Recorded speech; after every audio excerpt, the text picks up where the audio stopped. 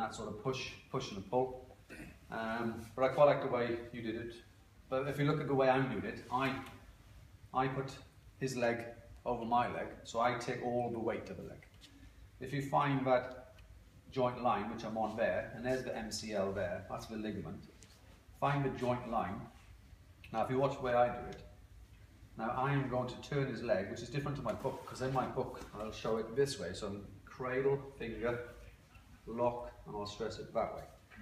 Okay, but it's still got a heavy leg to do that. And this one's a lot easier. So all the weight is on your leg, and you're at 30 degrees of flexion, give or take. Palpate the joint line, watch now, okay? So if I bend the knee, and I look at what I've done, I've rotated it externally, and then I'm going to put a valgus stress. Look, I can get my finger right on the joint line. Watch the gap here, okay? There'll be a few millimeter gap when I do that. Yeah? If you put your finger somewhere, just there, and you'll feel it just open, close. And it's probably, in terms of millimeters, about 2 to 3. Yeah, maybe 2.679145.3.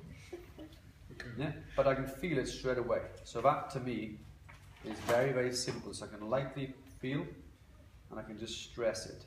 Now they do say about different angles on different ligaments.